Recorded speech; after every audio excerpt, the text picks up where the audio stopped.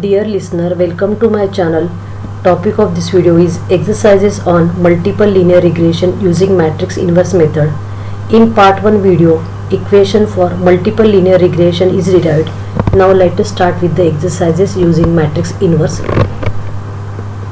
Equation for multiple linear regression is beta cap is equal to x dash x inverse into x dash y.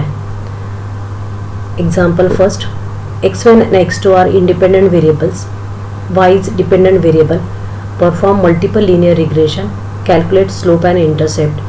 Here in this program we require to find out beta 0, beta 1, beta 2, where beta 0 is intercept while beta 1 and beta 2 are nothing but the slope or parameters of the multiple linear regression. This example is given, y is dependent variable where x1 and x2 are independent variable. Now first here we require to take the inverse of x dash x. So first we arrange the matrix. This is the input matrix. Here this first one indicates the intercept term, and this is nothing but the matrix element 1, 4, 2, 3, 3, 2, 5, 2 and 4, 1. We take the transpose of the matrix, that is x dash. After that y is our output matrix, which is represented as 5 rows and 1 columns. Then the next step is to take the inverse of x into x dash. The inverse of x dash into x is this matrix. First we multiply, then we take the inverse, and after that we are doing the multiplication of the inverse with transpose of x, and again that resulted into the y. So by this way we get the beta cap, which is the column matrix in which 3 rows are there. The first parameter with respect to beta 0, beta 1 and beta 2. Only the concern is that it is very difficult in exam to calculate the inverse of the matrix. Now here for this problem the error is calculated, and the simple error, absolute error is calculated. We can calculate the variety types of error form like mean square error and mean absolute error, but here only the error, that is simple error, is calculated. Now this is our equation, and here we predict the parameter beta 0, beta 1 and beta 2, which is as 0.25, 1.05 and 0.25. When we put the value of x1 and x2, we are getting this answer for y cap. So we can find out that the error is there between the actual value and predicted value. This is nothing but the way in which we can solve the multiple linear regression problem using matrix method. Let us start with the second problem.